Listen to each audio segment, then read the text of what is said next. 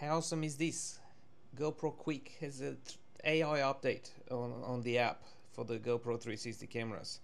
So we've got the keyframes, which we had before, but now we have object tracking. That's awesome, and some special effects.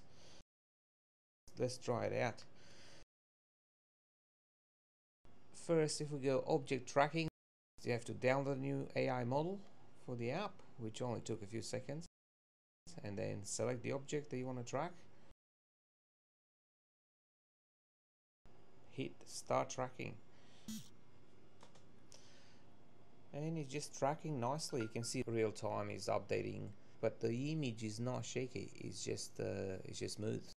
Let's try the Ferris wheel from this angle. So I'm highlighting that. It's so easy to use. Oh my god!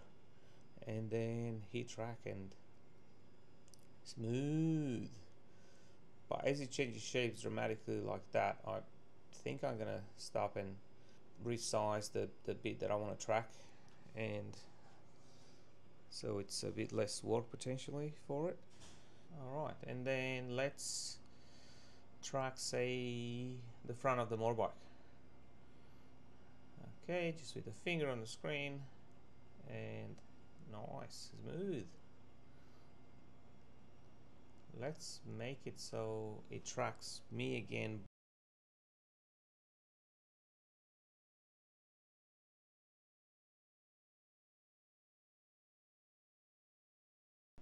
Let's see the final product.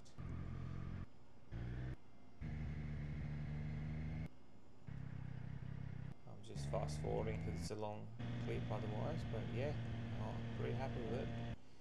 Jeez, thanks GoPro. Woo, been waiting for it.